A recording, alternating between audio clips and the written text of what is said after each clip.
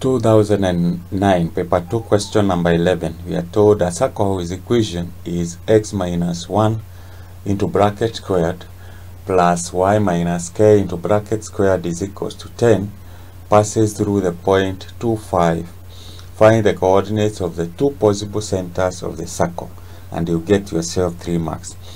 Now we have been given this equation of the circle and we know in general the equation of a circle is x minus a plus y minus b is equals to r squared, where r is the radius, and we normally say that a and b is the center of the circle. So from my equation, since we have 1 here and minus k, it means the center is 1 and k. So that is the center of the circle. The radius of the circle is equals to the square root of 10, deducing it from this equation. So because we have been given 1 point here, that is 2, 5, maybe we can make a sketch here and say, let's assume that is our circle. This is the center, this is the point 2, 5, and this is our center of the circle, which is 1k. So we can get the column vector of this. This is our radius. Get the column vector of r, so that we'll be able to calculate the magnitude of the radius, and therefore we'll say that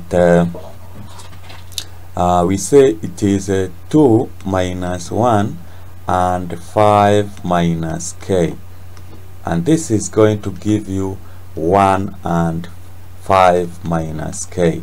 So that is a column vector.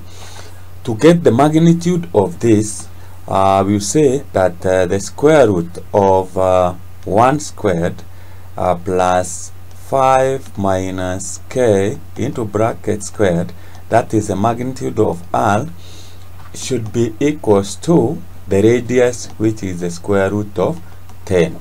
So once we can get we can square both sides, will be left by 1 squared. So we have 1 plus, when you expand this, you get 25 minus 10k plus k squared is equals to 10.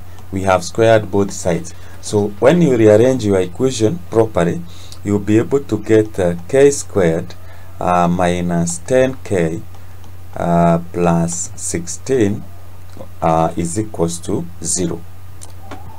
That is by bringing 10 to this side and adding 1 to 25, so it will be k squared minus 10k, 26 minus 10, that will give you 16. When you solve this quadratic equation, you'll be able to get its factors is x, no, not x but k, k minus 2 and k minus 8 is equals to 0, implying that k is equals to 2 or 8, and therefore the two possible centers of the circle,